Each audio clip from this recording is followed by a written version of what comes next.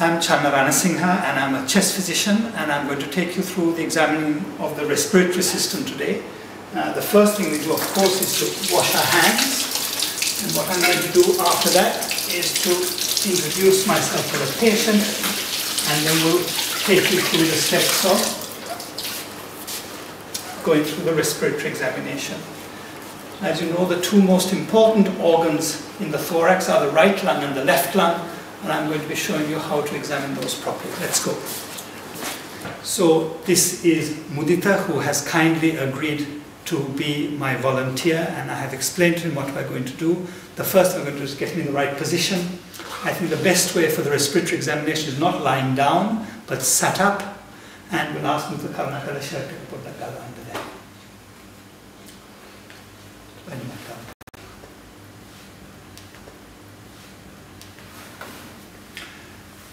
The first thing we're going to do is just have a look at the patient. We're going to step back and have a look at him overall. We're going to look to see whether he is using any accessory muscles of inspiration. Let me just move this aside, which is clearly not. The work of breathing is normal. We'll examine his respiratory rate, which should be under 14 per minute. So if you count for 15 seconds, if there are less than 3 or 4 breaths per minute, that is satisfactory. And we're going to listen to see if we can hear any breath sounds. There's no stridor, which is inspiratory, and we can hear no audible wheeze, which is usually expiratory. So the first thing we're going to do now is to examine his hands. 3 things we look at the tip of the fingers. Is there finger clubbing, which there isn't here? And remember, there are 5 grades of clubbing, from grade 1, which is just loss of the nail fold angle, to grade 5, where there's expansion of the terminal digit.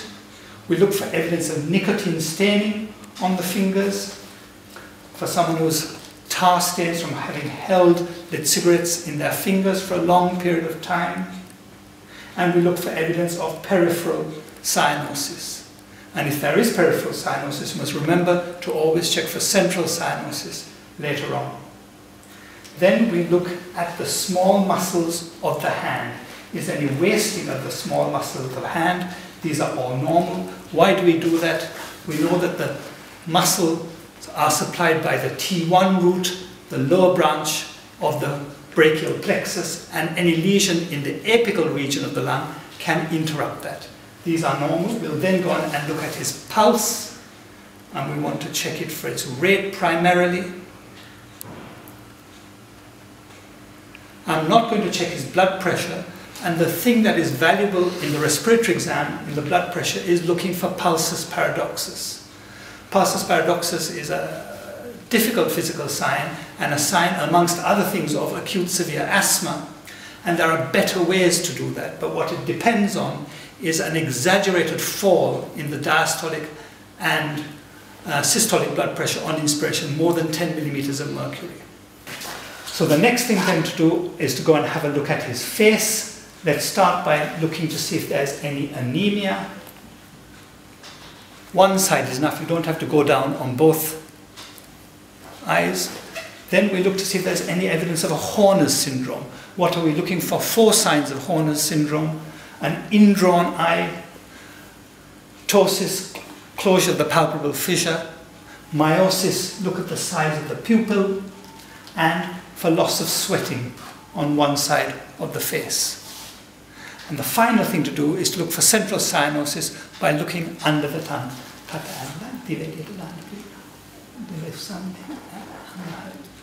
And that looks perfectly normal.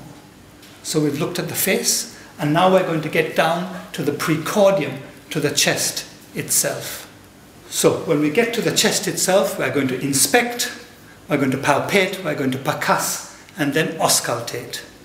And here you have a bit of a philosophical difficulty. Do you do each of these things at the front and then at the back? Or do you do inspection front and back, palpation front and back, and so on? I favor doing everything at the front first and everything at the back first, otherwise you look like a bit of a jack-in-the-box moving up and down front and back.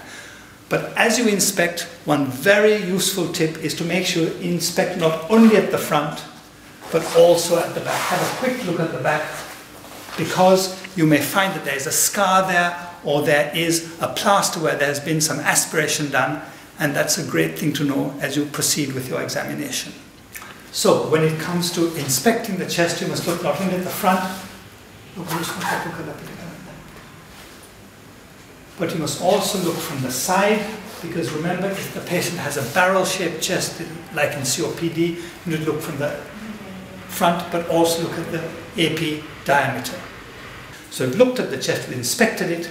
Now what we're going to do is to go on and palpate. And when we come to palpate the chest, again, there are 4 important things we must do. The first thing is to fix the position of the mediastinum. And we do that by looking to see the position of the trachea. And this can be done in 2 ways. One, you put your finger on the suprasternal notch centrally, you push back and see whether you directly come across the tracheal cartilages. That is one way, and then you can use the finger to explore the 2 sides to check that they are symmetrical. The other way to do it is to put your middle finger on the suprasternal notch and then to advance the other 2 fingers on either side to see if the gap is the same on either side. It doesn't matter which you do, just get comfortable and practice with one of them. Now, to fix the mediastinum, you need 2 points. The trachea, deviation to one side or the other, tends to reflect upper lobe disease, but you must also then go on and fix the position of the apex beat, which I can see here nicely in the 5th intercostal space, and that tells me that the mediastinum is in the normal position. The second thing we're going to do now on palpation is to look at expansion of the chest. And for the upper lobes, we'll do that in the anterior position. You'll put your fingers on the anterior axillary line, the tips of your fingers gently. You'll bring your fingers, your thumbs to a pause in the midline and ask the patient to take a big breath in.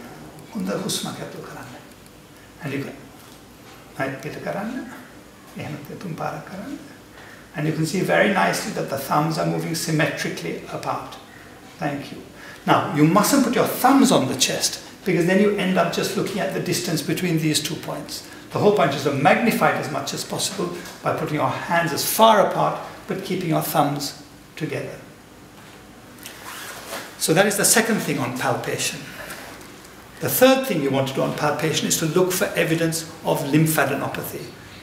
And we will start by looking at the back of the mandible, submandibularly, looking at the 2 borders of the sternocleidomastoid, supraclavicularly and infraclavicularly.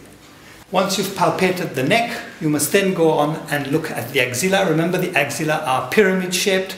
They have 4 walls and an apex. Thank you. So I'm looking at the medial wall, the anterior wall, the posterior wall, and the lateral wall. And then I'm going to go up into the apex and feel. And I tell you this from experience that in my short case at finals, the only respiratory abnormality I was expected to find was a lymph node in the axilla. Everything else was normal. So don't forget that. The final thing we must do when we palpate is vocal fremitus. And you can either put the palms of your hand on the chest, or I think is better just the medial margin of the hand. And you must compare the 2 sides.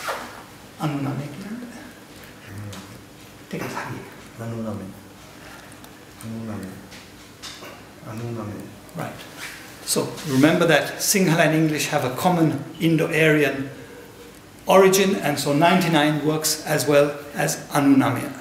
So that comes to the end of palpation of the chest.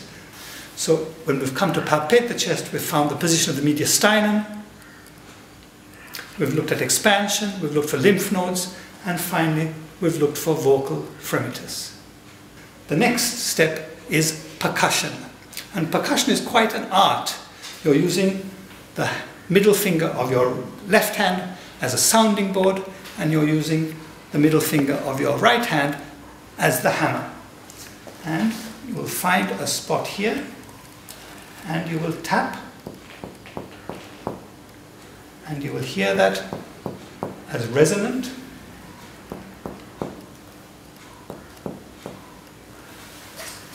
But percussion is not only what you hear, it's actually what you also feel in your finger. And I had a teacher who taught us to percuss wearing our stethoscope so that we couldn't hear, but we would learn to feel what dullness and resonance felt like. Now you start at the top, you go all the way down. What you will look for is evidence of liver dullness on the right-hand side, which is typically found at the 6th rib level.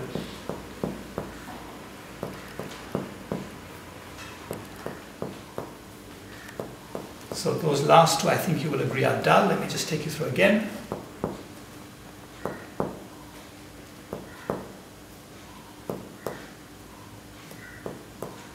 Good.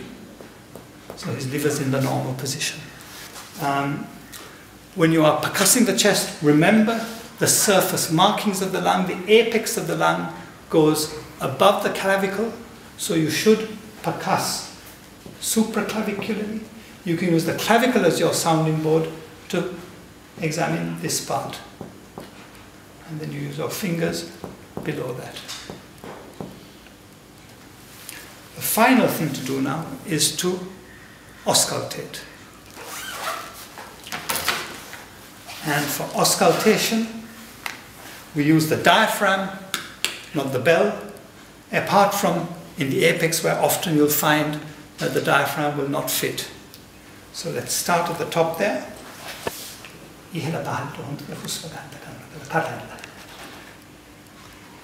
Again, you can compare the two sides.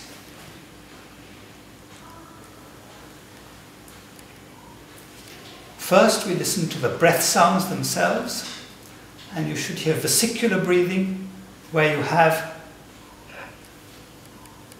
a long inspiratory phase, no gap, and then a shorter expiratory phase. And those are the features of vesicular breathing.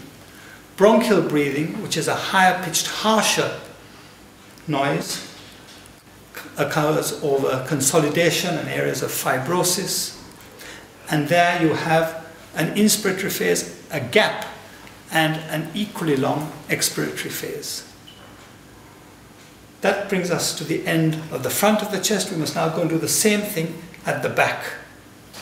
So when we approach the patient from the back, we inspect again. We've already done that briefly, and I reminded you how important that was to do early on in your examination. Then we will palpate, and by palpation all we will do is look for expansion. The same principle. Now we're looking lower down in the lungs.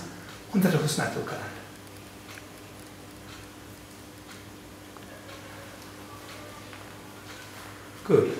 So that's perfectly normal. So once you have looked for expansion, then you must again repeat looking for vocal fremitus.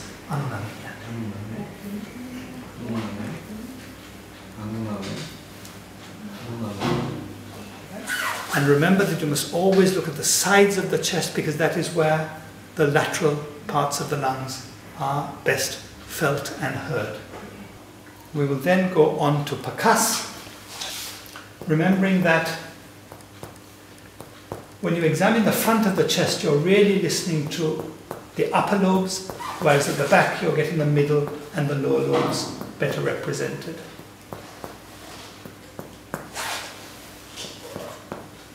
And then in the same way we will auscultate.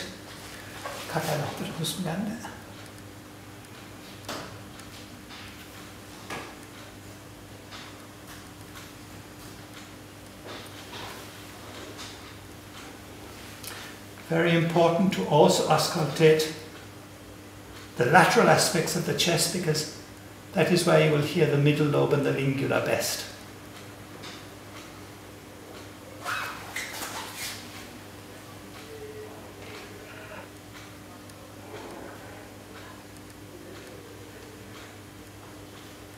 Good, so then just before you finish, you have another final look at the patient from the end of the bed. You must also look for evidence of ankle edema.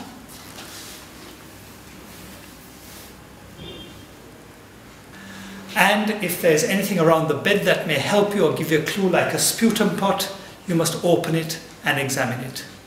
So I think the only thing for me to do now is to thank Mudita for his help and wish you all the very best.